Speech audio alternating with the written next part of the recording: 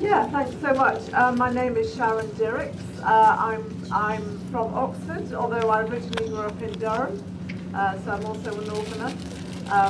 And yeah, I spend my time responding to people's difficult faith questions. So I speak and I write on lots of different things. I come from a scientific background via brain imaging into this area of speaking and writing.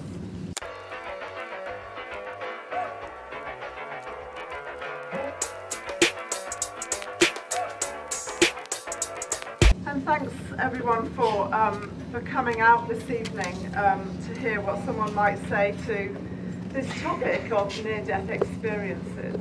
And it really is a fascinating area. But I started out my university life probably more as an agnostic. I came to faith in Jesus Christ about halfway through that time.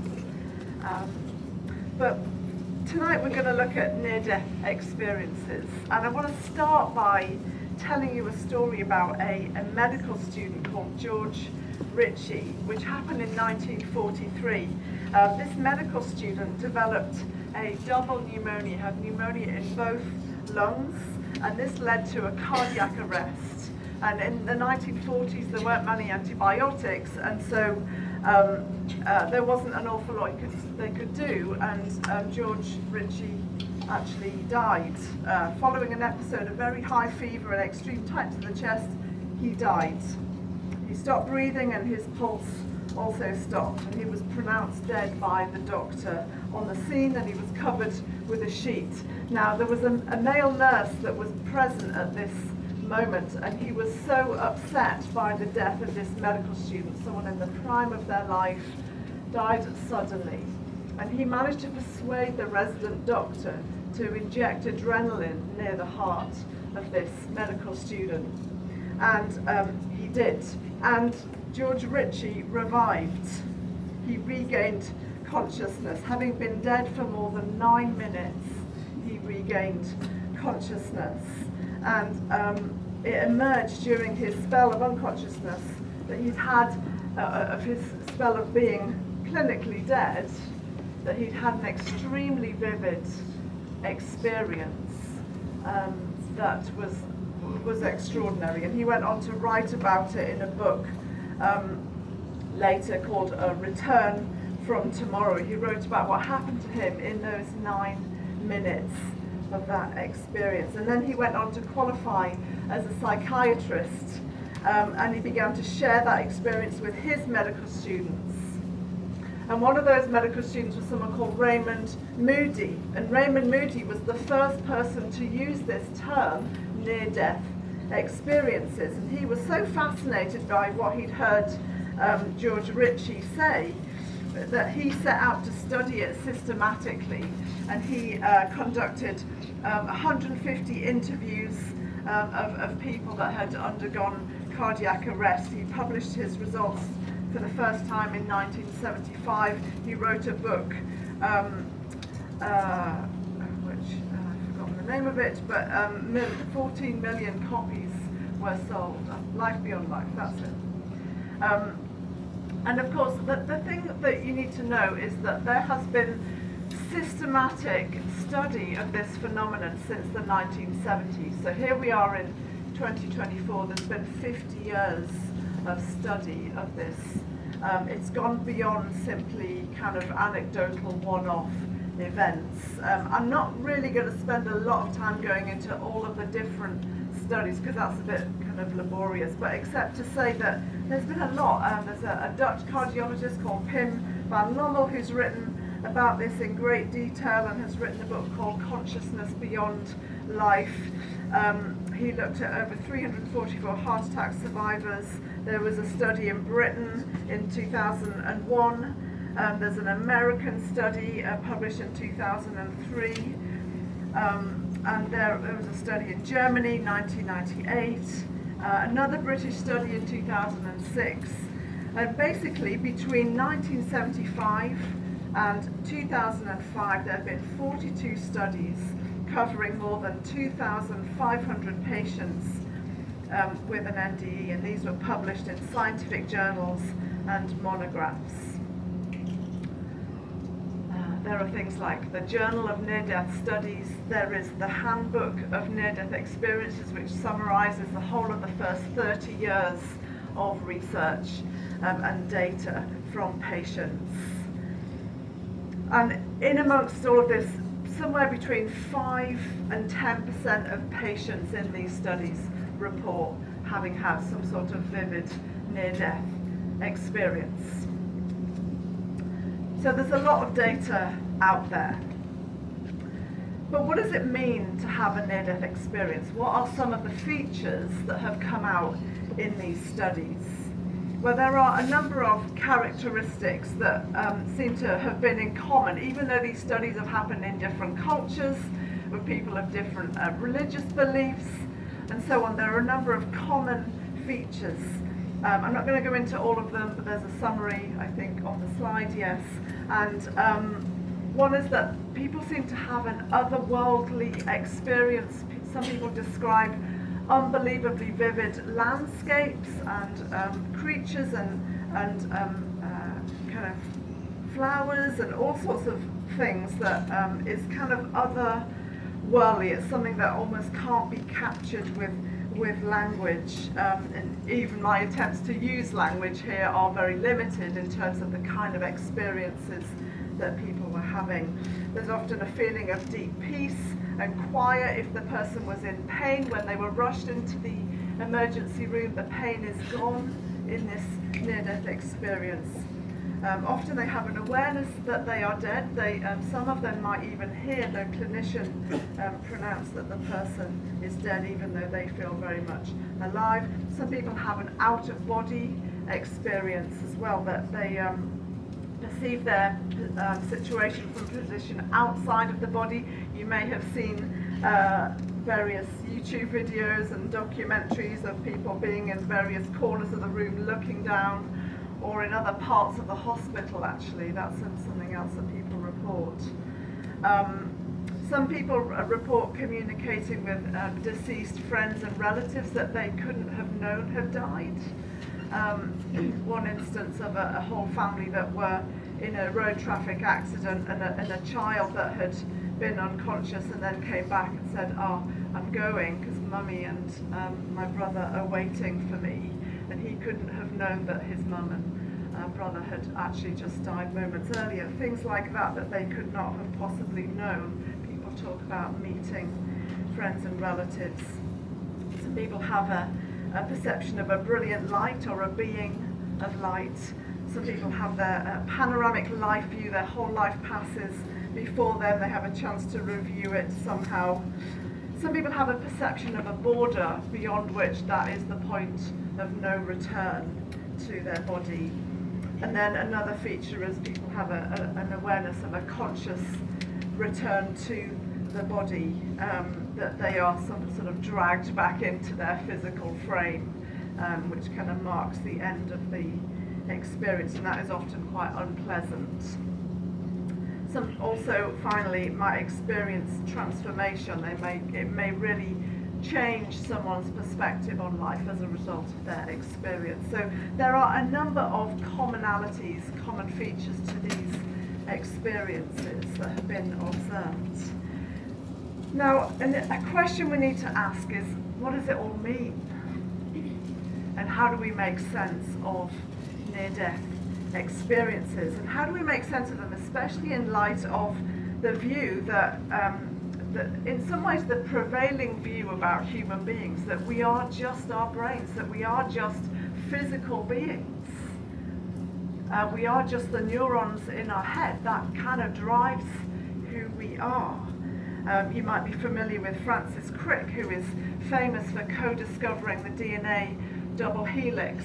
Later in life went on to write about some of his philosophical views, and he said this, he said, "You, your joys and your sorrows, your memories and your ambitions, your sense of personal identity and free will are in fact no more than the behaviour of a vast assembly of nerve cells and their associated molecules.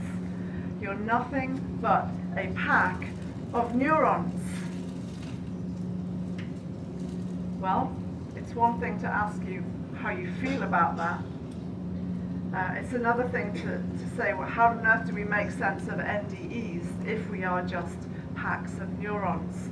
Because if we are just packs of neurons, when the brain dies, that ought to be the end of consciousness for the human being. And so how are we making sense of NDEs? Is this evidence from the clinic that we are in fact more than just our brains, that there is more than we can see with our eyes? There is more to this world, to this life. Is there a non-physical realm? Is there an unseen realm? Well, of course, many would say, whoa, don't jump so quickly to those kind of conclusions, because there are all kinds of ways that we could explain away a near-death experience. And I want to spend a few minutes looking at those now. One critique of NDEs is that they are fabricated, that they are actually made up, that the person may, whether intentionally or unintentionally, may have just sort of made it up. Because these are all very subjective and anecdotal, how do we know that they haven't just made it up? Well, there are some NDEs that where the person actually makes an observation that was verifiable. So, for example, there's a famous instance of someone that had an out-of-body experience at a hospital in Connecticut, and they ended up floating to the roof of a hospital and observing in the corner of their eye a red shoe. And they, upon resuscitation, talked about this, and someone that was really kind of skeptical about what they were saying thought, well, I'll go and just double check that isn't there, but in fact there was a red shoe. Another story is told of somebody that could recount a conversation they had in their out-of-body state, travelled down the hall to another part of the hospital and heard a conversation amongst their family members and was able to recount it later on. And there are instances of these things that could be verified. Often there's a clinician present that can kind of agree that thing did happen, or that observation was a real one. And so there are some ways of verifying some of the observations that the person is talking about. In terms of fabrication, many of the accounts that are given by clinicians are given by people who have nothing to gain by doing so, because the realm of medicine is extremely geared towards the physical. So any reference to a non-physical is not looked kindly upon. There's also an instance of somebody who even had a reputation to lose by talking about their own NDE. Someone called Eben Alexander, who was a former Harvard neurosurgeon, and before his own NDE was a very strict physicalist. A lot of his patients that he'd operated on came to tell him they'd had a near-death experience in surgery, and he said, no, if you don't have a working brain, a working cortex, you cannot be conscious, until he himself developed severe bacterial meningitis at the age of 54. His entire neocortex had shut down, all of the areas of the brain known to be connected with consciousness. And his family were told he wasn't expected to survive. He was in a coma for 7 days, but extraordinarily he did pull through and make a full recovery. And he recounts an extremely vivid conscious experience, including meeting a sister who had died that he never knew he had. And that his recounting of her appearance matched a photo that he was later shown of her. And he said, my experience showed me that the death of the body and the brain are not the end of consciousness, that human experience continues beyond the grave. And the thing for him was, why would you bother fabricating something that's really going to cost you your career to talk about? So the accusation of the objection of fabrication does have some responses. Another objection is that these things are residual brain activity, that there is still some activity in the brain. Some people say that NDEs occur because when you've got a life-threatening situation, the decrease in oxygen in the brain can turn off some inhibitory cells and cause an increase in activity in some parts of the brain, particularly the visual cortex. And that's, you know, not an invalid objection. We can't rule it out. But there are some studies of patients where they monitored the EEG signal in the brain, and there was no detectable EEG signal, no detectable brain signal. And also, there's something about the disproportionality of the kinds of things that people see under an NDE that are disproportionate to what you might expect for a brain in shutdown, a brain in its last moments of life. So there's residual brain activity. Then there are, some people say, well, maybe they are hallucinations. Well, there are people who've had an NDE and who've hallucinated, and they say that hallucinating and NDEs are two very different things. And in fact, you need a functioning brain in order to hallucinate. And these people actually are in a kind of state of clinical death where their brain is not functioning and therefore not in a position to hallucinate. So that leaves the fourth possibility, which is, could it be that some of these, even if there may have been some that have been fabricated, that some of these instances are genuine, and the people that have them certainly believe that they are. Is it possible that there is a non-physical realm as well as a physical realm? You see, if God does not exist and we live just in a physical universe, then NDEs make no sense. They're an anomaly. They're not the kind of thing we would expect to show up if all that there is the forces of nature and physics and chemistry. But if God exists, we actually have a framework for making sense of NDEs. Because at the heart of the Christian faith is a God who claims to have overturned death. A God who said that the death of the body of a person is not the end of them. That actually there is life beyond death. And Jesus said of himself, I am the resurrection and the life, and the one who believes in me will live even though they die. And so even though it doesn't answer all of our questions, there's a framework into which NDEs fit. They fit better if God exists than if he doesn't. And Jesus is saying something extraordinary here. He's saying that he is the one who will pave the way for life beyond death. Now, of course, you could say of the resurrection, you know, at the heart of the Christian faith is the belief that Jesus lived and he died to rescue us, to save us, as Yankee explained earlier. And then he rose. He defeated death. He defeated the one thing that it seems that we can't do anything about in our own power. Now, I don't know about you, but if that is true, then I'd actually really want to know for sure and really want to look into it for myself. Of course, the same objections that are raised against NDEs can be raised against the resurrection. Maybe the resurrection was fabricated. Maybe the disciples just made it up. You know, they just decided to invent a story that they'd seen Jesus again, maybe to get the Romans off their case or something like that. Well, my husband became a Christian as a student, just as I did, even though we were at different universities. And actually one of the key points that really persuaded him was this: all of the followers of Jesus actually went on to die for what they believed.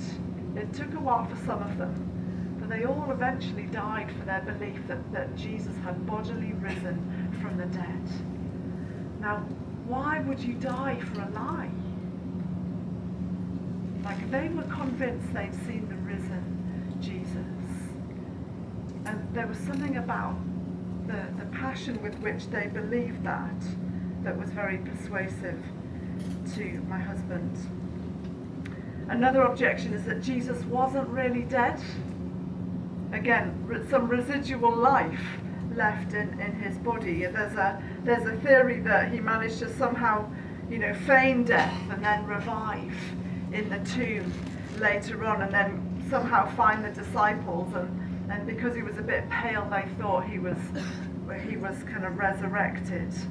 And then he went away and quietly died of his wounds while the disciples spread the amazing news. Well, if you look at the scholarship around this, and there's a huge body of scholarship, you will see that the vast majority, whether people believe in God or not, they all agree that Jesus died. That he definitely died. And we also know that the Romans were brutal and very good at killing people, and he definitely died. There's lots we could say about that. And so the idea that he was still alive is not one that stands in the scholarship. In terms of whether the disciples were hallucinating, well, a hallucination is a very personal experience that happens to one person at a time. But the New Testament accounts say that Jesus appeared to over 500 people over a 40-day period. Were they all hallucinating? There are accounts of group hallucinations in psychological accounts. And so it's very unlikely that all 500 of those people were hallucinating. So that leaves the remaining possibility that Jesus actually did rise from the dead. I wonder what you think about that possibility. As you know, as a scientist, it can seem very kind of a bit out there. But if he did rise from the dead, what does it mean? And how does it help us answer this question? Is there an afterlife? Well, one thing I want to say is that being a Christian is not about waiting for a ticket to heaven. It's not actually about waiting for this moment when you can die and then be transported to another place. Actually, the Christian faith is more about that heaven came to earth as the person of Jesus Christ and overturned death, so that anyone that follows him, the same will be true of them. But actually, it doesn't start when you die. It starts here. It starts in this life. There are some words of Jesus from one of his biographies that he says, eternal life, this is eternal life, that they may know God and Jesus Christ whom he has sent. In other words, eternal life begins when we get to know God through Jesus. It's Jesus that has made the way. And what happens when we get to know God is that dead things in our lives start to come to life again. And kind of our relationships, our friendships, our studies, our sort of sense of self, all of these different parts of life are breathed into. They come more alive again. That actually the life of Jesus, the resurrection of Jesus, breathes into every area of life. Amazing, thank you so much, Sharon. The next question is, how about Christians who died but didn't get near-death experiences versus non-believers who had near-death experiences? Yeah, I mean, again, there's a lot that we don't understand. And I think that, if you want to know more about the Christian framework of heaven, there's a lot of information at our disposal in the life of Jesus. So what Jesus started to say when he began to kind of speak and teach and do miracles and begin his ministry on earth, he said the kingdom of heaven is like this, and then he would demonstrate it by healing people and even raising them from the dead. There's also a book at the end of the Bible which talks about the kind of what is to come. It's sort of more apocalyptic genre of literature, but it gives you insight into what Christians mean when they are talking about these things. In terms of why some people have them and some people don't, there's a lot in there. Some people think that, some people just may have never had a cardiac arrest or the kind of surgery that would warrant a near-death experience. Some people may have had one but don't remember it, a bit like we all actually dream every night, but we don't always remember our dreams as well. There's something about some NDEs may be remembered and some may not be. But certainly what it isn't because of is that God kind of favours some people more than others, that he has actually most clearly made himself known in the person of Jesus Christ, and that is available to anyone and everyone that is interested. And his words and life can be found in the Gospels, in the biography. The next question is, for non-Christians, what happens when you die? The first thing that I would definitely want to say is that, in a sense, none of us know exactly where a person stands before God when they die, and so I don't make it my business to kind of decide who is, calls himself a Christian, who doesn't. People hold all kinds of different positions. So I guess the Christian framework is saying that we are judged according to our life. At the heart of the Christian faith is the God who cares about justice. And he cares about justice because he is a God of love. And so when kind of heinous crimes are committed, and we're seeing that all the time in the news, it's part of our daily life, that calls forth from us a response of kind of anger. We're angry when we hear about injustice, and we do that because we care. And at the heart of the Christian faith is a God who is perfectly just. He doesn't let evil slide, and he does that because he's a God of love.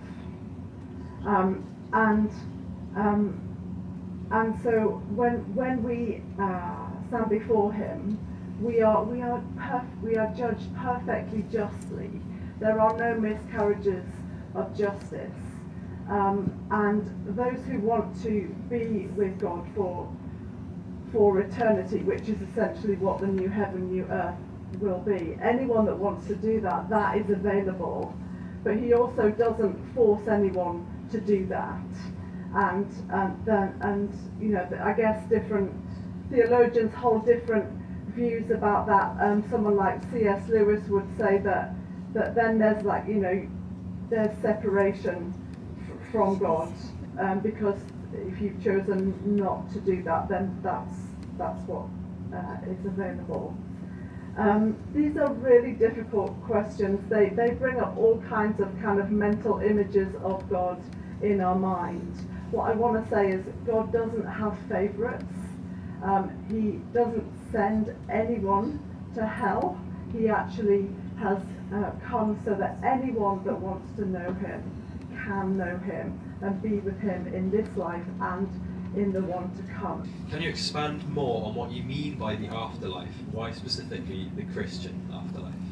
I think there's something, thank you for the question, something unique about the Judeo-Christian framework in the sense of the new heaven and the new earth is not a place where we lose our identity. So some concepts of afterlife are places where we actually lose sense of self. We actually, merge with the great consciousness, and there's a sense of detachment from that individuality that we were having, and actually part of our journey on earth in those religions, some of them from an Eastern perspective, are to actually detach from our sense of personhood and merge with something that is more a kind of impersonal. Whereas actually Jesus bodily rose from the dead and says that we will retain our identity in the life to come, except that all of the stuff that kind of got in the way of us being who we were meant to be here on earth will be gone. Evil will be gone. There'll be no more death or crying, mourning or pain. Those things will be gone. And so there will only be good things. So all of the good things that we have on earth that kind of get slightly muddied and marred will be actually in a pure form.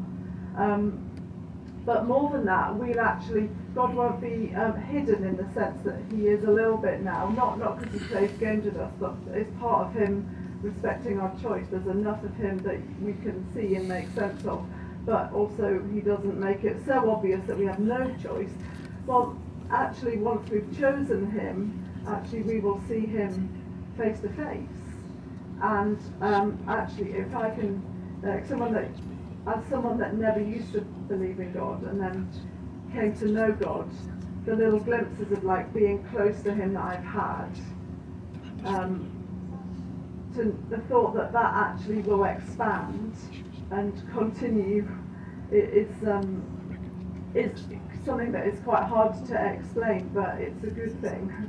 I'm probably not making complete sense, but so the Christian framework of heaven is that we retain our individual identity, we see God face to face, and the other thing is that it's physical as well as spiritual, but even though this world feels so real, as though it's going to go on forever, that actually the new heaven and new earth will be every bit as real, but it will be richer and it will be fuller. The next 3 questions all have 8 likes. This one's torn, but I'm going to go for the one at the top, which actually quotes Genesis 3 verse 19. So I've got up the full verse, and it says, "By the sweat of your brow you will eat your food until you return to the ground, since from it you were taken. For dust you are, and dust you will return." And the question is, does this not mean death is a curse from God? Well, thank you for the question. And I don't know if the person asking the question is familiar with the biblical narrative or whether you're someone that reads the Bible, but for those that are not familiar, those are some verses that come very early in the story of humanity and their relationship with God, but they don't come right at the beginning. Right at the beginning, things were actually better than that humans, after the process of being made, that actually they were in a perfect relationship with God, but in which they had been given freedom to choose how they lived. And the way they'd been given freedom was that there was an alternative to God in Eden. Wherever that place was where things began, there was an alternative. And humans used their freedom to say no to God, and in doing so introduced a brokenness into the human race, between human beings and God. And one of the things that came about as a result of that was death. And so the question is asking, is death not a curse from God? And so my response to that is, in a sense, yes, there were consequences to early humans deciding to go their own way, deciding to turn away from their Maker. But the rest of the biblical story is about God stepping in to overturn that, which culminates with he himself stepping into history as Jesus to rescue us. And that's why the resurrection is so important, that if that original consequence of death was death, then Jesus overturning it is actually the solution to the problem. It breaks the power of the curse, if you like. The brokenness is mended. And that is actually the heart of what Christians believe, that Jesus has overturned this kind of slavery or bondage that we're caught in because we try and live our lives on our own, we live them without God, that Jesus has come to change that, to rescue us and invite anyone that wants to follow him to be part of that. Amazing, thank you so much. That's all we've got time for tonight. I just want to say a massive thank you to Sharon for coming to talk to us tonight. Can we give her a big round of applause, everybody?